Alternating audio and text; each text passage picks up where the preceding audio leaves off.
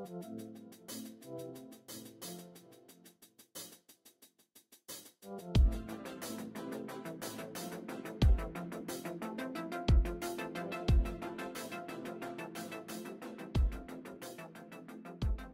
everyone, it's Ruby and welcome back to my channel. Today's video is another get ready with me video, and this look was inspired by the beautiful Megan Fox. So I've already primed my skin and I used a small amount of MAC Studio Sculpt on my flat top kabuki brush. I buffed that well into my skin before moving on to my brows. With my Mary Kay liner and brow brush, I'm using this to groom through my brows and apply my Aqua brow by Makeup Forever. I'm applying this in the same direction as my hair growth. I start from the center of my brows, working out towards my tail. With whatever is left of my brush, I go ahead and fill in the head of my brow.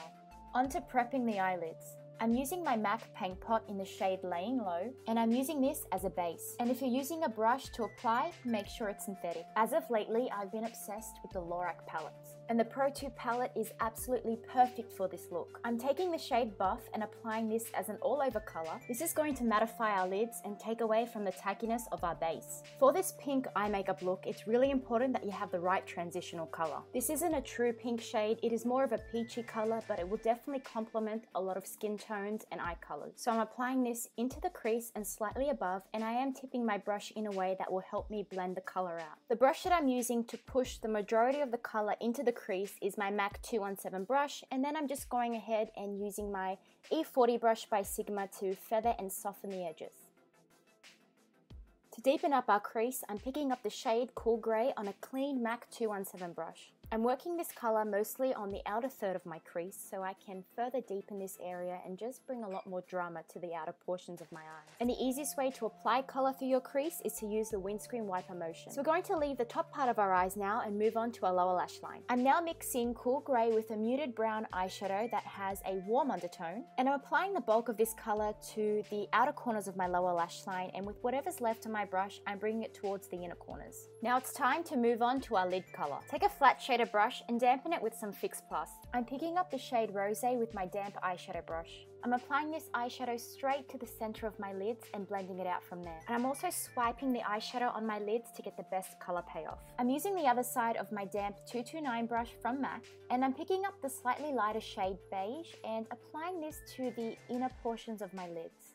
Once again, I'm using a light hand and I'm swiping the eyeshadow on for a better color payoff. Just so there isn't any harsh lines, take a clean 217 brush and run this through the crease. And now it's on to highlighting. I'm mixing the shades Snow and Beige, and I'm starting off by applying these two colors on the highest point of my brow. Pick up some more eyeshadow on your brush before highlighting the inner corners of your eyes. This is going to open up the eye area and reflect light in such a beautiful way. For a pretty highlighted look, apply some to your lower T-duct as well. So the time has come to wing it. I'm using my favorite drugstore gel liner, the Rimmel Scandaleyes in black, and I'm starting off by drawing a standard line across my lids, keeping it as thin and as close to my lashes as possible. The picture that I drew inspiration from, Megan's liner isn't too thick, so once you've drawn out your standard line, it's time to use your lower lash line as a guide to create our wing. Collect the line back to your wing and fill in the triangle. And that's your wing liner done. Simple, right? MAXFACTOR is one of my favorite brands when it comes to mascaras. I'm using the Masterpiece Transform Mascara by MAXFACTOR. What I love about this mascara is that it is super buildable.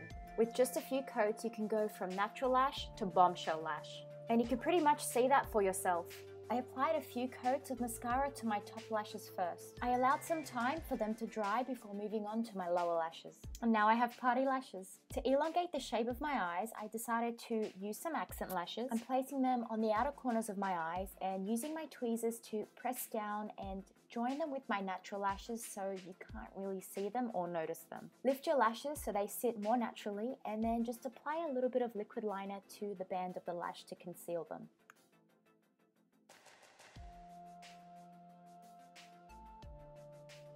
So I have a few friends, unwanted friends, growing on my face because it's that time of the month. Thank goodness for concealer. Am I right, ladies? This is my Studio Finish concealer, and I'll leave the shades that I use down below. Onto bronzing and defining the face. I'm using my L'Oreal Glam Bronze Eau de Soleil, and if you've seen my previous videos, I use this product not only as a bronzer, but also a transitional shade for my contour color. It just means that our contour color will blend seamlessly into the skin instead of there being a harsh line on the side of the face. Just like with my foundation, I do make sure that this product is blended well into my skin. Before I contour my face, I'm just going to be adding some color and life back to my face by using this blush not only on my cheeks but all over my face as well. To contour, I'm using my Anastasia Beverly Hills Contour Kit, and I'm taking this shade called Fawn. I absolutely love it.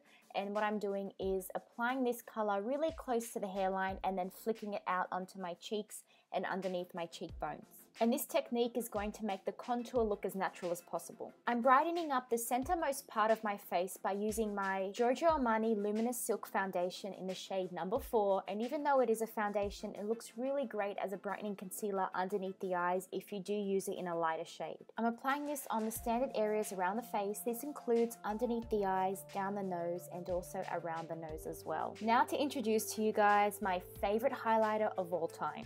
This is the BECCA Shimmering Skin Perfector in Pearl, and I'm applying this on the high points of my face. This includes on the top of my cheekbones, in between my eyebrows, on my cupid's bow, and also just above my eyebrows as well. And I'm going to be using my fingers to slightly blend this out.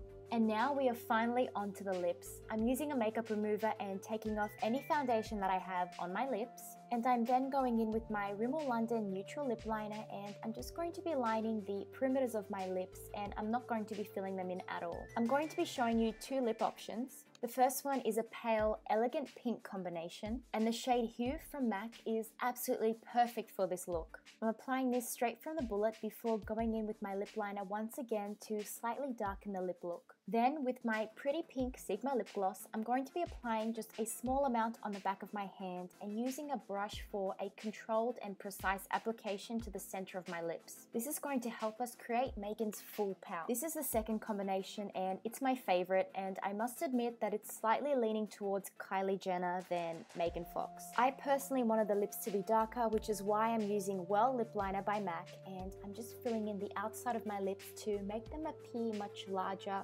fuller and poutier.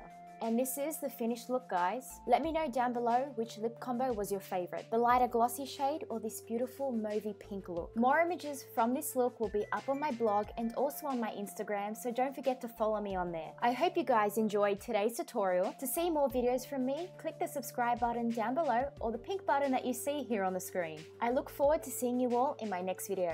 I love you guys. Bye.